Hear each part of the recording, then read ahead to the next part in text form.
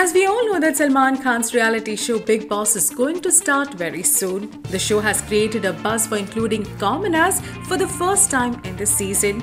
And now, as per media reports, female activist Trupti Desai has been approached for Bigg Boss 10. Interesting, right? Well, the lady whose face of gender equality in the country is the head of Bhumata Brigade and is best known for her mission to allow women devotees to pray in temples where they are not allowed. Trupti has been on media channels campaigning her cause and is known for her fiery speech. But it's quite shocking that she has been approached for the most controversial show on the Indian television. So what do you think? Would you like to see her in Bigg Boss 10? Do let us know in the comments section below.